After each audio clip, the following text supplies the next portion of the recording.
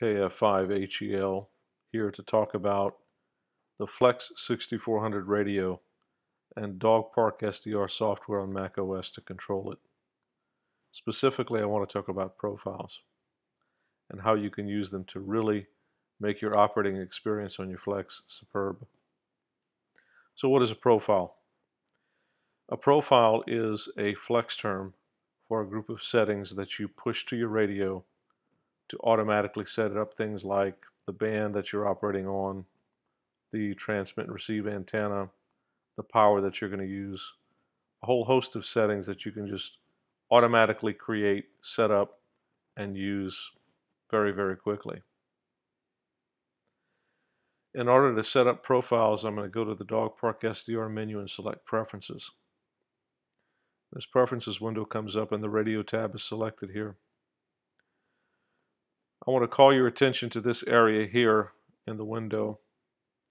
There are three types of profiles that Flex defines: global profiles, transmit profiles, and microphone profiles. I'm only going to talk about global profiles now. Global profiles contain the settings for the entire radio, all of the things that you could change about it.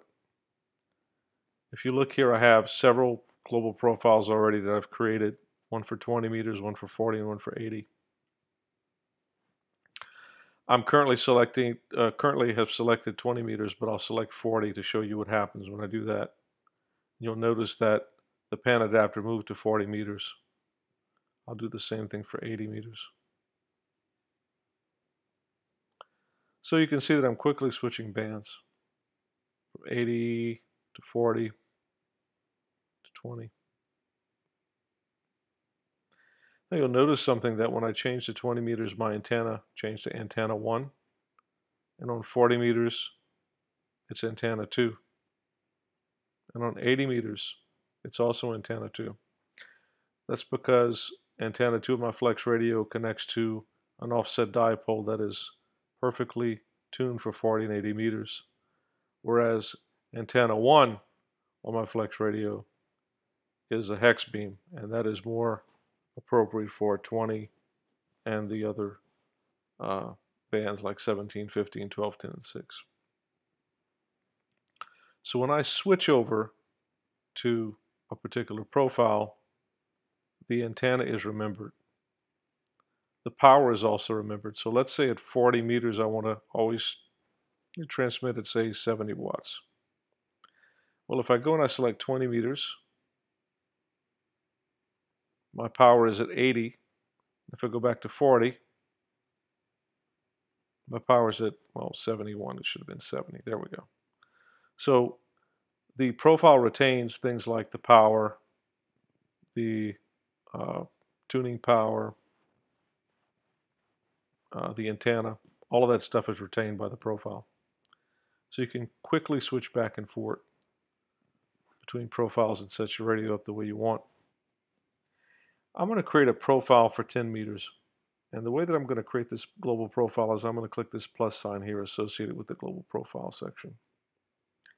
I'm going to type 10 meters and name that profile that. You'll notice that now I have a profile called 10 meters, but I'm actually on 80 meters because that's the band I was before I created this. So I'm going to switch over to 10 meters by clicking the band here, and now I'm on 10 meters. I'm also on antenna 2, but I want to be on antenna 1 because that's my hex beam. So I'll come over here to the slice tab, and I'll select antenna 1 for my receive and my transmit. And then I'll come here and I'll click Save, just to make sure that the profile settings are saved to the radio. So that is how you create a profile.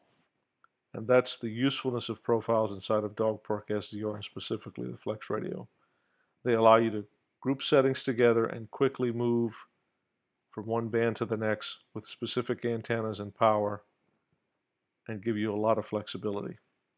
In the next video, I'm going to show you how to use keyboard shortcuts to get from one profile to another even quicker.